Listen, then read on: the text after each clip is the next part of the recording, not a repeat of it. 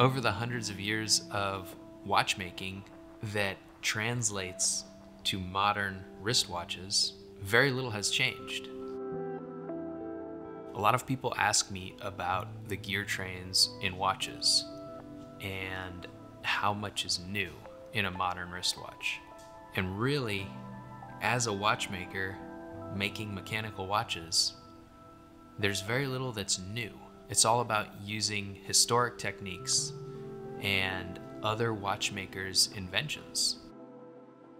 This is all kind of obsolete technology. So every new watch that comes out, it doesn't have a new gear train or some wildly new idea inside of it. These are inventions from past watchmakers, and they're perfect already. They have the right ratio, and everything has been figured out. So as long as we stick to their invention and stick to their ideas, and we do it with our own artistic interpretation, we can create something pretty special.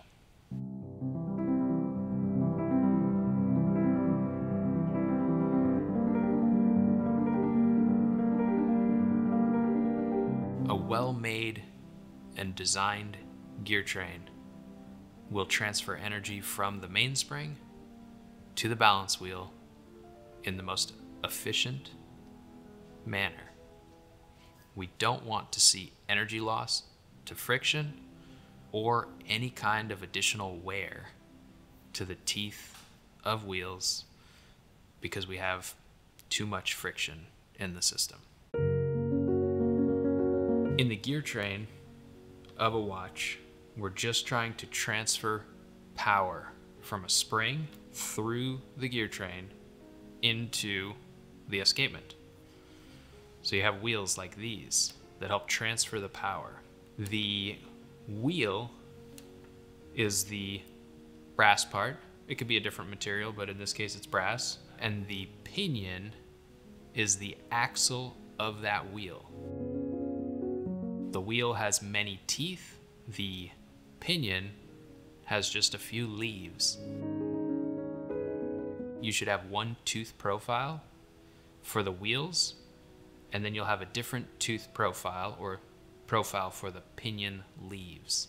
So a wheel interacts with a pinion that is the axle of the wheel. Going from the mainspring, where the energy is stored in a wristwatch, through the gear train, you have your mainspring barrel, center wheel, then you'll have the third wheel, fourth wheel, and escape wheel. The escape wheel is the funny looking wheel that almost looks like it has feet or a boot on every tooth.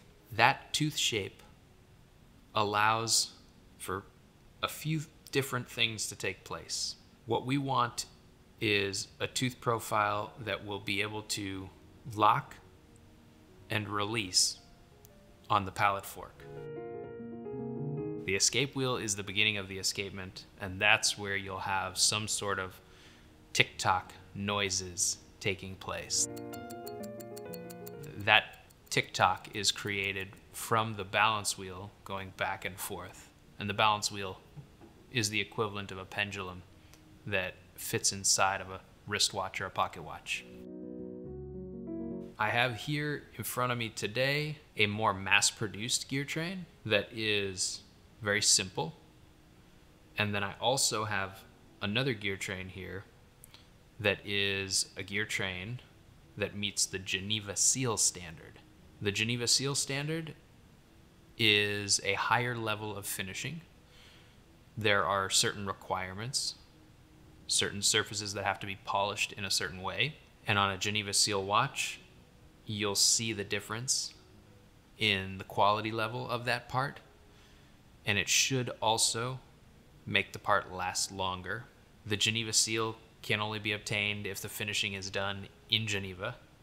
So those parts were finished in Geneva.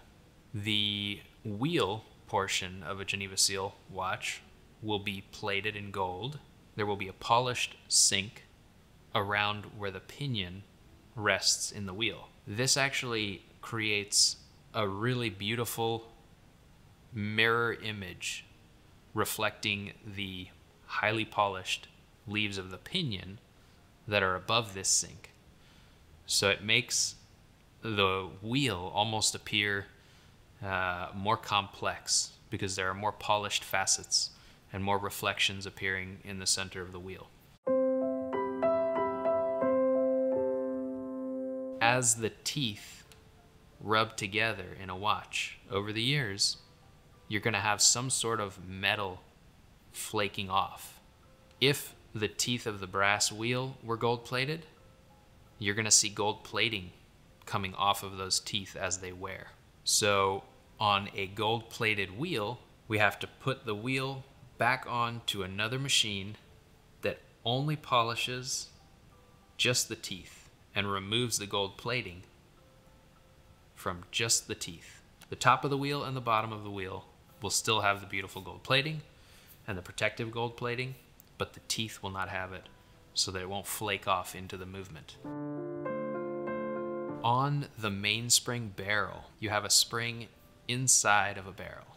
The barrel has teeth on the outside, and in the center, attached to the center of the spring, you have the mainspring arbor, or the barrel arbor. That arbor is locked in place after the watch is wound. So the arbor does not spin as time goes on. The arbor spins when we wind the watch, and then the barrel on the outside slowly turns as the gear train allows it through the oscillating and the release of time. So the barrel will spin after the mainspring has been wound. The barrel itself is at one side of the gear train, and that's where we store the energy, either by manually winding up your watch by turning the crown. We're actually coiling a mainspring. That mainspring will store the power necessary to power your watch, usually for about 2 days. The gear train will transfer that energy through the center wheel, the third wheel, the fourth wheel, into the escape wheel, and then the pallet fork and escape wheel paired with an oscillator, usually a balance wheel in the case of a wristwatch.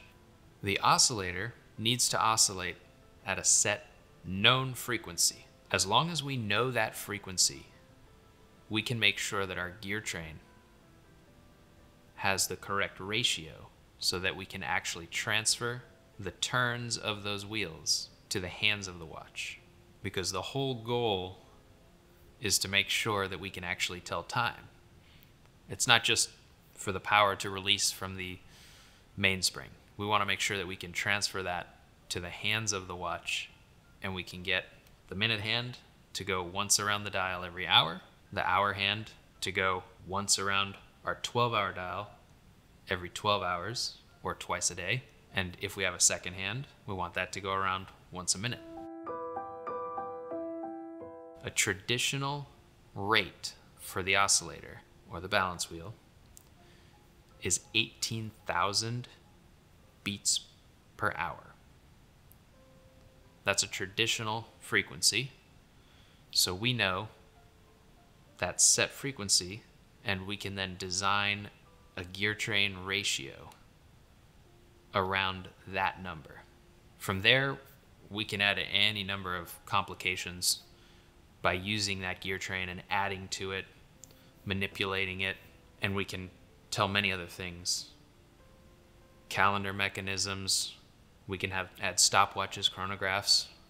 We can add moon phases, second time zones.